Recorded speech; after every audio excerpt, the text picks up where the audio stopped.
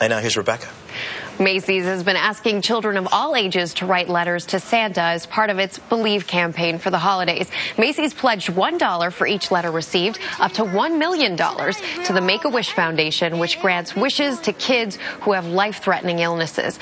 Over the past month, we've watched a young boy from Georgia get his wish to become a TV weatherman. Also, an aspiring dancer's dream became a reality as she attended classes at an elite performing arts center. And on top of all that, we had some fun with Santa himself right here on the plaza. The campaign's now coming to a close, and here with a final update is Macy's Executive Vice President Martine Reardon and David Williams, President and CEO of the Make-A-Wish Foundation. Great to have both of you with us this morning. Good morning, Rebecca. How are you? I'm doing wonderfully, and we're so happy to have you here. Now, Martine, before you reveal whether or not you met the goal, tell us, how has this campaign been for you? Oh, it's been amazing this year. Each year we think we can't get it better and better, and we have gotten it much better again this year. So many people across the country have just poured into all of the Macy's stores and brought their letters to Santa because they care so much about the Make-A-Wish Foundation and helping grant wishes for children.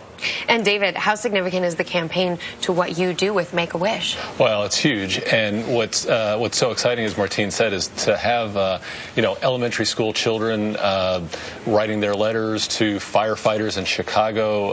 It just spans the breadth of this country, and so it's amazing to see that support for the foundation. It really is. And Martine, it is the final moment, the moment of truth. How many letters did you receive? We collected 1 million letters, and it's still only the 23rd, so I am very pleased to present this wonderful check to David Williams and the Make-A-Wish Foundation for $1 million. $1 million.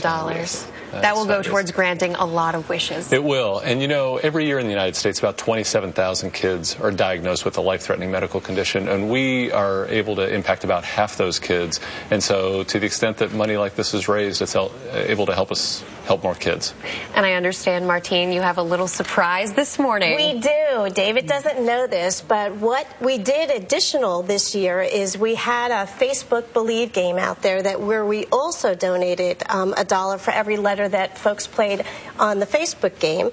And in addition to that, we did National Believe Day on December 10th, where we paid a double donation for every letter received. So I'm proud to tell you that we have an additional $250,000 that will be donated to the Make-A-Wish Foundation this year. Yay! Yay for Macy's. And Macy's is amazing. I mean, we're just so thrilled to be in partnership with Macy's. And it is great to see. It's a great holiday. Great to see. Happy holidays to both of you, Merry Martine Christmas, and David. Happy New Year. Merry Christmas, Happy New Year. And to all the children who have been supported by Make-A-Wish, we say happy holidays to them as well. Thank you. Thank you so much.